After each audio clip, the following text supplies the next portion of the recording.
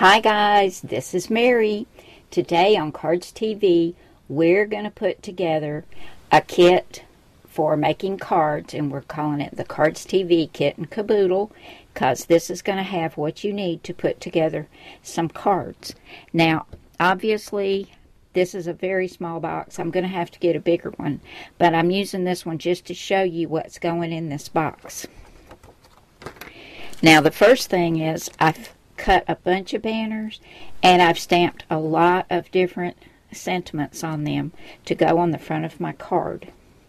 And here's a sketch that I've designed, and I've got this sketch on my blog, and you can save it on your computer and print it out if you choose to use this and do these card kits. But this is the sketch for the card kits that I have in this little sandwich bag. Now, when I get a better box, I'm going to have file folders to divide this and everything. But this is just to show y'all, and I'm just getting started on this. But inside my sandwich bag, which is trying to grab onto my card kits, which is why I'll be getting file folders, each one of these envelopes has a card kit inside using this sketch.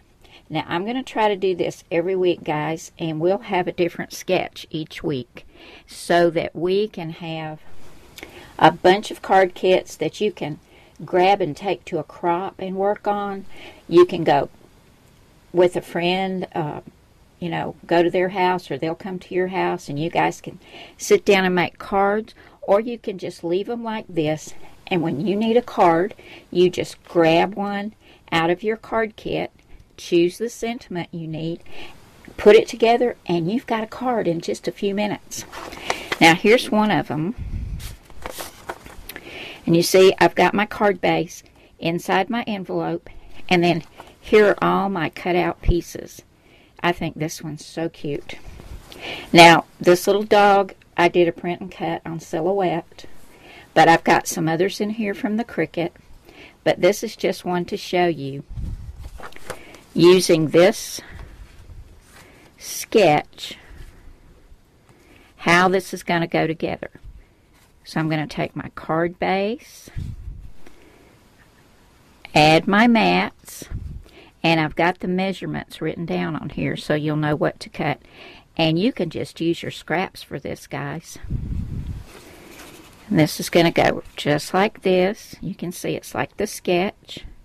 I'm going to put my little doggy on there. Isn't he cute? And I think this one needs to say, need a hug. Because he's got a very serious look on his face. Like maybe he does need a hug.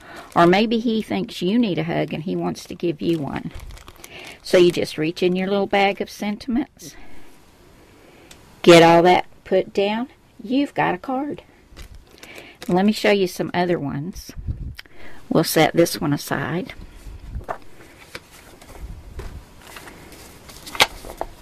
Now this one, I wasn't sure what I was going to do with this one. So I've got another print and cut in here in case I decide to use it for a birthday. But I've got my card base.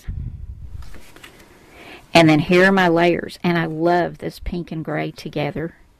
This is going to go on just like that. And what I did, I had a lot of scraps that I thought coordinated really well. And just started cutting out. And this one, you can put a flower on there, which came from the Sweet Treats cartridge.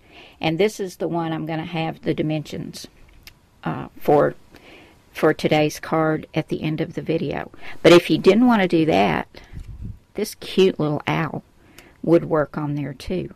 So you could put happy birthday. Let's just pull all these out and see what we've got. Here we go. Well, I stamped birthday blessings, but you can stamp happy birthday or whatever you have in your stash of stamps. So you could do happy birthday, or you could put that flower back on And you could do Thinking of You. Now this is a larger banner, and I'll have the dimensions for that at the end of the video as well. But if you print this out, it will have everything on there as far as the sizes, and it will have this size banner right down here. So I could do Thinking of You. I could do Think Spring. Oh, Feel Better Soon. Hello There. Many Thanks or Thank You. Now, I don't think this one would be suitable for a sympathy card. It's a little bit too cheery looking, but you still have one for sympathy, and you could just choose papers and colors that would go well. And then because of the size of this block, you would want to have an image that starts at 2 inches, and you can go up, just like with the dog and the little owl. So let's go ahead and put this one together, guys. So we'll have one finished. Let me get all this out of the way, and we'll go ahead and put this one together. I think this one is so pretty. Okay, I'm going to go ahead and get these two mats adhered together, and I'll use my ATG gun for that. And as I said, I'll have the dimensions for this at the end of the video. But if you go to my blog, cardstv.blogspot.com, you'll find this sketch that you can save to your computer, and then you can print it out. So I'll go ahead and get this put together. I just think this is so pretty. I love the colors and the patterns together. I think I've decided to put Many Thanks on this one, and I've got it popped up on some foam tape to go right there. And Many Thanks came from the Cardz TV Heartfelt Wishes set. And here it is right here. And some of these others, let's see. Feel Better Soon also came from this set. Deepest Sympathy came from this set. Let's see if there's any others. Nope, just these three. Deepest Sympathy, Feel Better Soon, and Many Thanks came from the Heartfelt Wishes set. But that's the one I'm going to put on this card, because I do need some thank you cards. Now, this little daisy came from the Sweet Treats cartridge, and you'll find it on page 49, and I just cut this out of white, and then I came over here to layers, and I cut the center, and I cut it out of that same pink gingham, and I cut this at 2 inches. I'm going to go ahead and put the center on my daisy, and I'll use my 2-way glue pen for that. And then I'm going to pop my daisy up and get it right there in the center of that square. I just think that's so pretty.